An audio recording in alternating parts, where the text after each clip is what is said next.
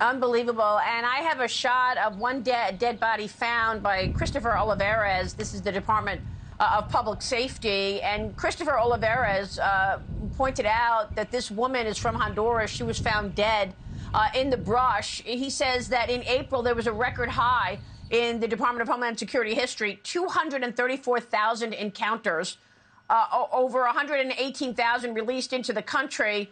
This is a record number of people coming over. Fentanyl seized by CPB officers, nearly 1,400 pounds seized of fentanyl in the month of April. Tell me what you're expecting, and do you think that they will pause lifting Title 42 after the federal judge ordered to do so tomorrow?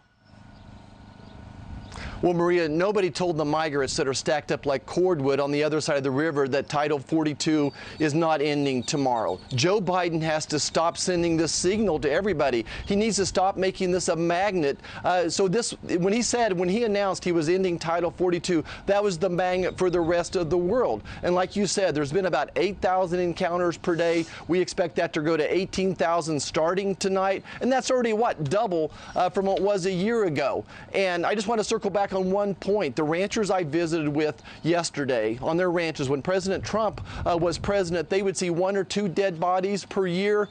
They've already found 100 bodies on one ranch on year to date right now. So this is exploding. The fentanyl, all those issues you talked about is why this is a war zone. This is why this is important to Kansas. This is why Kansas is no longer a border state.